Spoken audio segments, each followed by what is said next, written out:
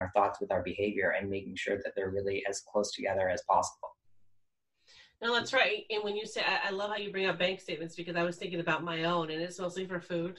It's to make sure my family's fed, but it's either at a small business restaurant here that's suffering or at, the grocery store.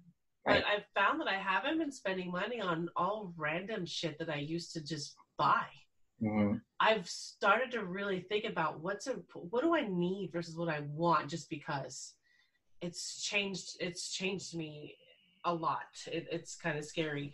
And going back to showing who we are, it is scary sometimes, because we've put on this persona of who we think people want us to be. And so it's scary to break out of that mold into who we really are, because we're afraid of being judged. And I know with me in the beginning, when I started to talk about my own personal journey, I've lost friends.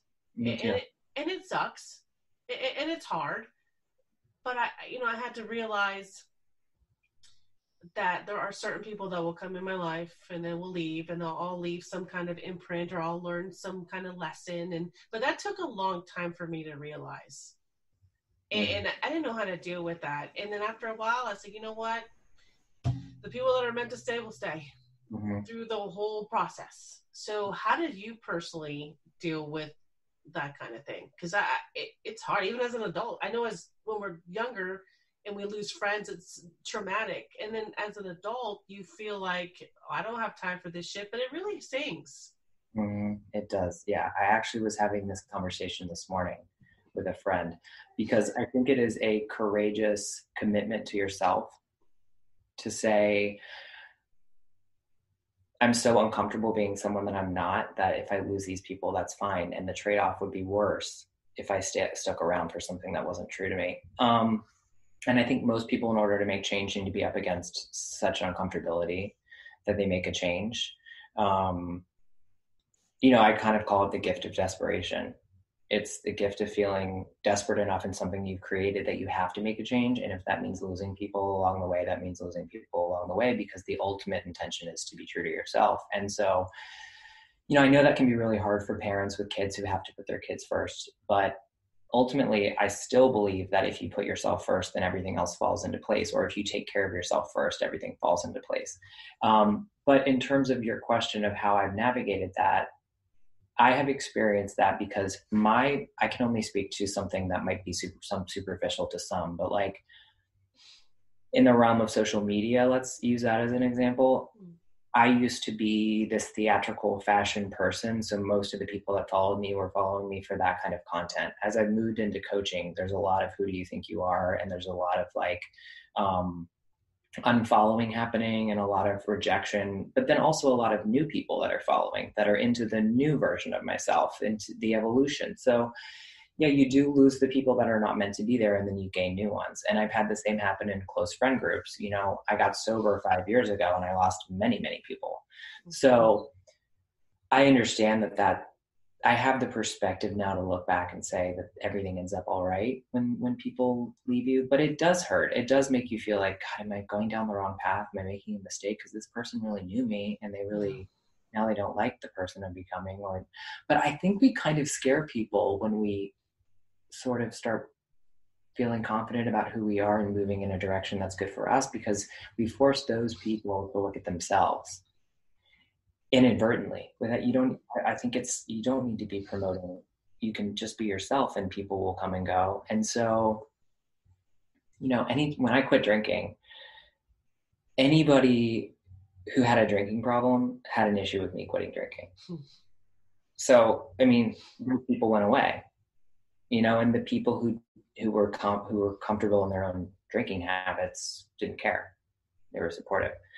So I do think as we evolve, we lose people, and we gain people. But I think that's part of the reason why people don't change, because they'd rather be comfortable in something that's not great than have the unknown confront them.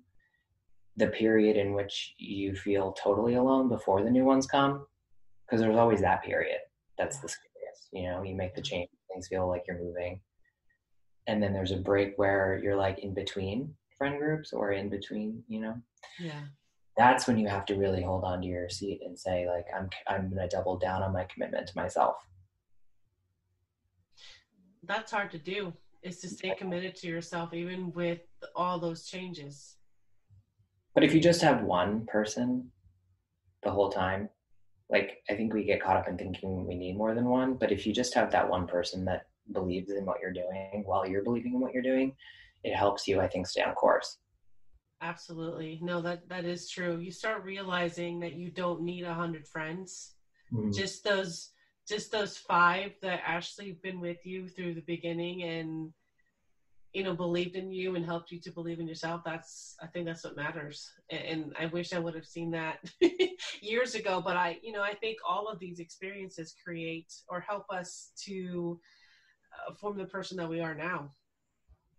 Yeah. And that is really, when I say let's work with where people are, that's kind of another great tool for assessment right there. Like, if you're someone who likes having 100 people around you, that may not be right or wrong. Let's just discuss why you feel like you need a large friend group. Are you someone who has difficulty getting really close to people, so large groups are better because there's less intimacy and one-on-one? Yeah.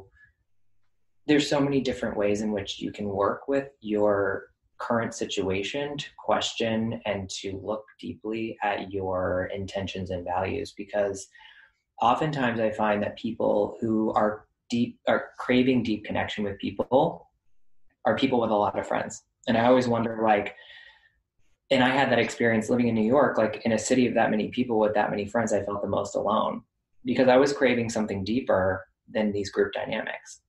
And then when I started sort of weeding out all the people and got down to just a few key quality ones, all my needs were met. Because I was satiating and scratching that itch of what I was really looking for, which was something deeper than group dynamics. That makes sense. I like how you dug into that, because that makes sense. It's hard to see, I think, on an individual basis. I think you really do have to work with someone like myself or a friend or someone just to peel it apart and see the truth of it, Yeah. Especially when I work with people who are struggling with weight and they have a closet full of clothes that don't fit them anymore. And they're thinking, I'm going to hang on to these because one day, or I'm not going to buy anything nice now because one day, and they're never living today. And then it's like getting to the heart of those clothes with them is one of the most rewarding things, because they're able to say, like, I'm holding on to that dress because it reminds me of a version of myself that I wish I was. And it's like exploding that idea of saying, like, that dress is not who you are. And the idea of what it was might be excitement, or my husband and the fun we had, or I felt sexy. So that dress speaks to your values of wanting to feel sexy, wanting to have fun with your husband, and wanting your independent free time, for example. Mm-hmm. And then helping a woman go get those things now because we pinpointed what she wants just through that dress is like the most exciting thing, because it seems so frivolous. It's a stupid dress, but it speaks to so many things that we can go out and get now in a more meaningful way at whatever size we are. And from whatever amount of money we have, we can create those things from here. I'm sitting here thinking about my own closet because I've gone through that. I've held on to so many pieces of clothing for the one day, and then I had to realize, I haven't worn this in 2 years. It's not going to be worn. It needs to go. Mm-hmm. And I try to find the joy in handing it off to somebody else, because it's another chapter. It's a new chapter for someone else. It's a new chapter for me. It's hard. Mm-hmm. You would think you could just toss clothes out or materialistic things out, but it's hard because you create this emotional connection. Mm-hmm. And it's that feeling of, so many things. How do you help style people now? I see that you offer that on your website. So how do you help people with that now? So I have 2 different kinds of clients at the moment, and I'm trying to integrate what I'm doing to help them both in a similar way. But I'm still going to be a stylist. So I still have magazines calling me and brands calling me, and I have an agent that gives me styling work where I'll go and do a shoot for a denim company or for a cosmetic brand. And that has been my bread and butter for 15 years. And while I build the next chapter into something, morph this into the next chapter of helping people on a more one-on-one basis, that is something I'll continue to do. But it's interesting because most of the people who reach out to me for coaching and for this kind of conversation are people who care about aesthetics and care about their wardrobe or their weight or they care about the material world. And so I don't get clients that are coming to me with extreme mental illness. I get people who are dealing with more of like fulfillment, alignment, purpose, presentation of who we are. And that's a lane that feels really true to me and feels like I have a valuable background of experience in. You know, I'm on that track to get licensed as a psychologist right now, and I'm on the fence because there's a lot of things that are unconventional, like working with your wardrobe to see who you are, that doesn't really fit into current modern day therapy. So I'm bridging the gap between the two. And I think I have found enough value in it this way that I think it will work and people enjoy it. So I'm just plugging along and I'm just staying committed to the goal of acknowledging that I care about how things look and I care about the material world. And then I also care about how people feel inside, and getting people to a place where they can help create their own beautiful life from the inside out is something I'm so passionate about that I know it can't not work. Yeah. It has to work, you know? No, absolutely. So where do you see yourself in the next 5 years then, is to be able to bridge that gap and have it be, you know, it's going to be worldwide. It's going to be known because you're going to be that person that's going to educate people. And I think that's what's exciting. But where do you see yourself? Well, I'm working on a book, and I'd like to work with people more, most of my time be spent one-on-one with people or in group settings and workshops. I'm developing right now a way of doing this in a group setting. Because, you know, people's material worlds are all different. So when you get them into a room and there's everyone coming from all different walks of life, it's a different conversation. So right now I'm working on trying to find a way to get that to work in a group setting. So I hope down the line in the next 5 years, I have enough individual practice and group practices that I could be doing that full time. I really love styling, but there is something about helping people in this more meaningful way to me that is more fulfilling in the long run. And that's really where I see myself in the next 5 years, is working with people one-on-one and doing workshops and, you know, having panels with people that I really enjoy listening to, and just giving people the resources, because I think like we spend money and time on our physical health and on our home and all these other things, mental health comes last. Yeah. And there's such a stigma, and you and I were talking about this before the show, there's such a stigma around taking care of your mental health. And I want to make it cool in the same way that, you know, I think I've been able to transform clothing and make them cool. I want to do that for mental health and make it approachable and fun for people, because it doesn't have to be so dark. We can actually make this an enjoyable process. And to get young people thinking about their mental health, and people posting photos with their trainers online, and I take care of my physical body and I'm proud of that. I'm like, why aren't we doing that for our mental health? Yes.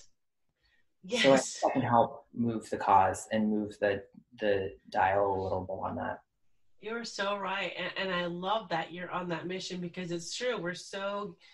We're quick to do everything else, but the inside, that invisible wound that no one wants to talk about, that's just not, people are still afraid. And I don't know how, you know, and you can't blame people, because it's like, who wants to go sit in the past? I don't. When I do personal therapy, I have a new therapist. I'm like, I do not want to go talk about my childhood. I do not want to go sit in my stuff. I do not want to be told to meditate. I want something tangible to do. Yeah. I want something practical. And I think that's kind of where I'm filling the gap, is everything I'm learning in school to become a psychologist. I'm saying, well, this is great, and this is great, and this is great. And I'm pulling from all of them, and I'm creating my own way, because everyone can talk about their car, their home, the dress they have on, their new pair of shoes. They can all talk about that, and you can get them comfortable there.